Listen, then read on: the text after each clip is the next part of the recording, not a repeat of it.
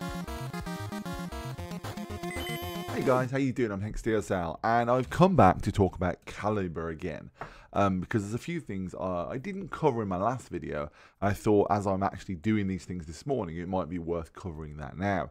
Some of the things is the way it handles metadata and bulk renaming and sorting and stuff.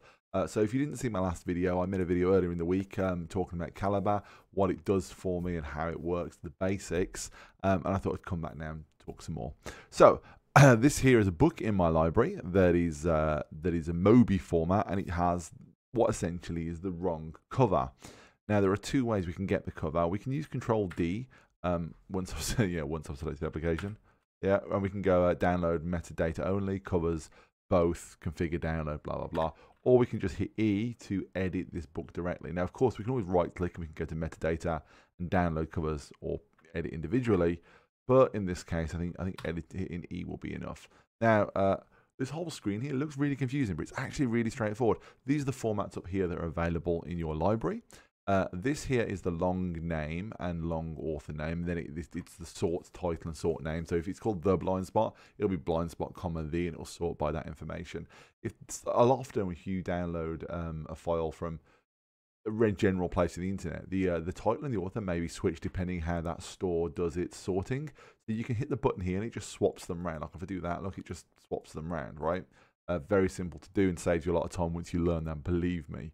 And now for this one, we're going to want the metadata. So we download metadata here. By default, download from Amazon and Google. There's the metadata there. So okay, so we just go okay there. And then it'll prompt you for cover next automatically. And that's a nice cover. We'll have that one there. Look at that. And then we just apply that. Just hit OK and we're done. However, if you just wanted the cover here, you could just go download cover. You could just get the covers list if you're already happy with your metadata. Or if you just want the metadata, you can just cancel when it gets to cover. I like to keep my books rated, but obviously books I haven't read I can't rate. Now some of the books come down with a rating from the store. If it finds it on Amazon, for instance, it'll have a Kindle rating already. It's really convenient because when you look through your library, it gives you an idea. Like, that's a 1-star book. Did I do that, or did Amazon do that? Either way, probably not worth reading. Also, if you have your own covers, if you want to make your own cover for your book, you can actually browse your file system here and just actually find a cover. You pull it in, which is nice. And also there's a generate cover thing, which generates this standard form cover, which is just a white page. Or at least that's what it used to do. Oh, there you go. Look at that. There you go. So yeah, we have to download covers for that again. But that's actually not a bad way to do it. If you can't find a cover, that actually looks all right in your library. It doesn't look horrendous.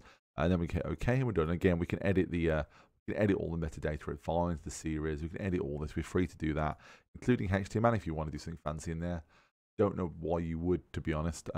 Markdown would have been enough here, to be honest, in my opinion. Anyway, when you hit OK, you'll see it instantly changes. Now, if there's a few books that you want to do, for instance, I want to do all these books here. That one's a good example. That one's got the wrong name there. So if it's got the correct name for the store, but not the name I want for it. So if I just do this, let's see if we can get that there. So I can hit Control D there, and I want to download metadata only. Now you don't want to do covers by default. You probably want to just grab metadata because it's a lot faster. Because what will happen is you go covers and you've set like 20 books. It's going to download 20 images, and then you may not like them. You may not like the images. The images might be a Google search, and it's just like a photograph of the book from an angle. It's super annoying. So actually, I recommend doing the covers individually and doing the metadata in bulk because it does okay. And you'll see here, if you click on jobs down here, you'll see that the job is actually doing. You just hit escape to close that. And when the more you do, the longer it takes. We've done a bunch of books here to just illustrate what's happening. There you go, it pops up there. Metadata complete for 5 books. 1, 2, 3, 4, 5. Well, we did 6 books, so 1 failed. So we can, if we want, review the metadata or show the failed one, but we're just going to go, yeah, fine, that's fine. And then it's corrected that one book there that I wanted correcting. And it's added, I should have added, I did not add the series, okay. So in this one, of the Vector Prime, no, there it is, there you go, it did add the series there. Yeah, a lot of books come in series. Like if you've got the New Jedi Order books, which is a series of old Star Wars books before Disney ruined it, you'll find that they'll all be part of the Star Wars thing, and you can right click on that as well. You can go, where is it now? Oh, my brain. I'll show similar books. Show book details or similar books. That's what we want. So we can similar books. And Control and Alt A by default will show the author.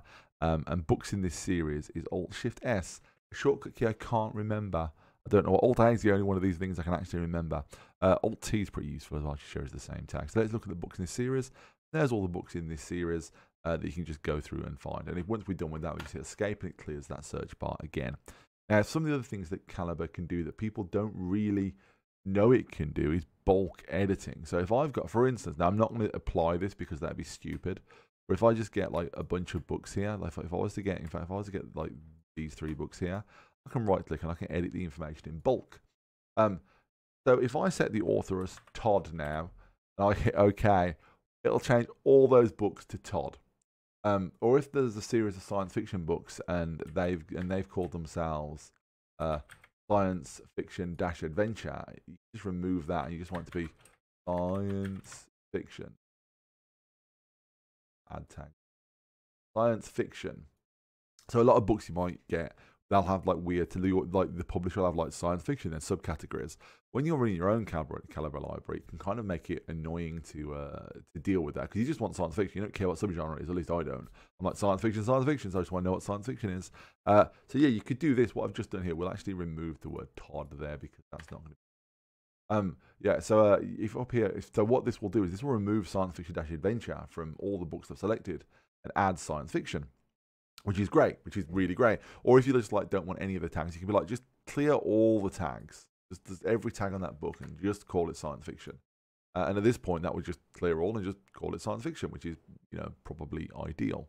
There's also, you can also click this to open a tag editor so you can select the tags in your system. Tags in this drop down here are dictated by the books you've already got in. So I've got a bunch of books that already have science fiction Star Trek, science fiction space opera. So I should at some point strip them down. But I've got a large library and that took a long time. I've got all this sample data in my library. It take a long time to skin all them down, so I'm not going to do that. I might do that over time, but I'm not going to do that in a rush. And again, we could also generate default covers from all we wanted to. We could trim covers. So if you've got an image where, like, sometimes, as I said, it'll find a Google search and it'll be like a photograph of the book on someone's desk, and that's what it thinks the cover is. If you select trim, it will just take all those images and try and trim it down. The reason it says dangerous is because often it'll fuck up real hard. Probably not worth using. And again, if you've got Mobi files, I think EPUBs do it as well. I'm not familiar. I'm using Kindle. So I'm not familiar with EPUBs really, but if you've got EPUBs, I think, and you got Mobis, that sometimes they've got an embedded cover, so there's a cover actually tagged into the file, so you can just set it from ebook if you wanted to as well, and it'll just set it from that rather than downloading it. And yeah, and there's also a search and replace function you can use, so you can be like, okay, so if it's this, change it to this, and you can get really verbose if you want to. I think that's probably more than most people ever need for that. Yeah, and again, don't forget you can just hit E if you want just quick access to the edit, and it's useful here that it shows you all the formats you've got. I actually think that's pretty useful. Yeah, it's all right. Like this one here's got the wrong. Yeah, this one here's got the wrong color. So let's actually do this one now again. Let's so we hit E to get that up. There seems to be no metadata there, so we'll see if we can scan for the metadata here. It's already a Mobi, so I mean, really, like Amazon provide all the Mobis, right? You think they put all the metadata in there properly? They do not. They do not. Black Tie, that seems like a fine cover. There you go, yay!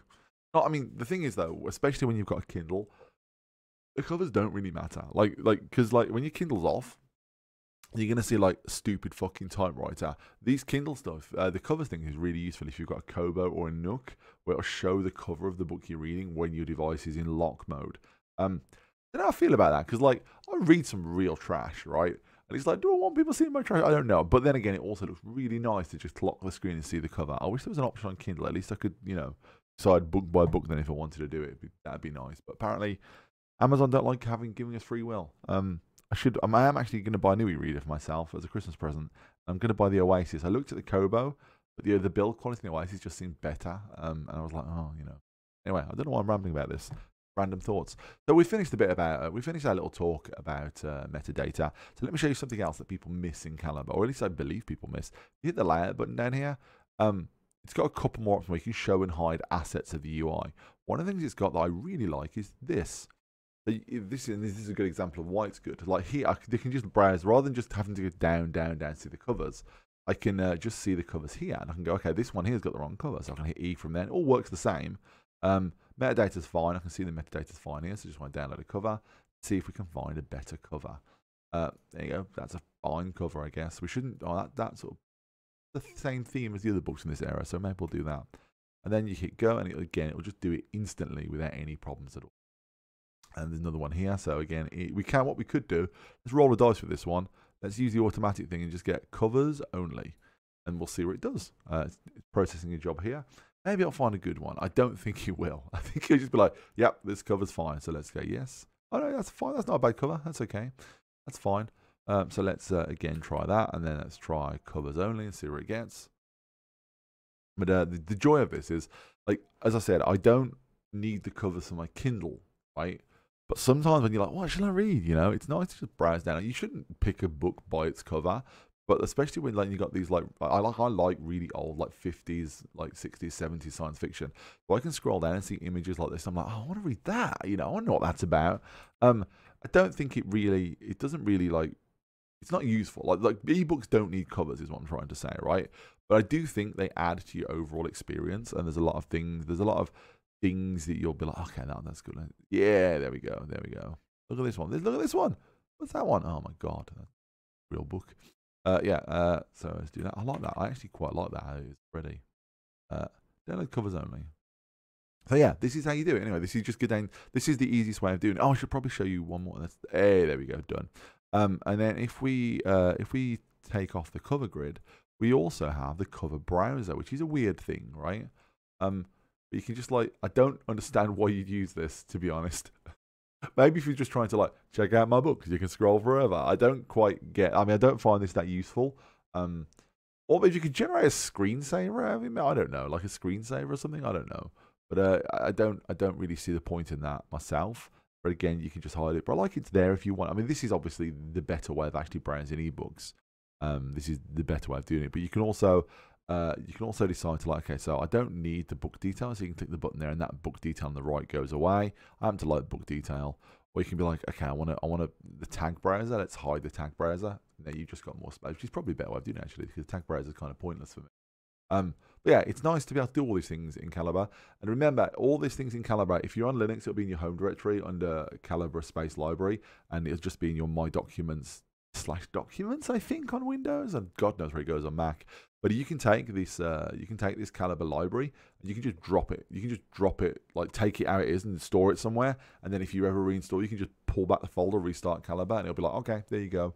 So all this stuff you do can be a long-term investment. If you've got lots of ebooks, if you've got quite a few ebooks, you can make the decision to like, okay, I'll back, like for instance, you can put it on cloud storage and then symlink it over, so it's always there. Or if you're on Windows, you can just like make a link thing. You must be able to do that on Windows, I assume.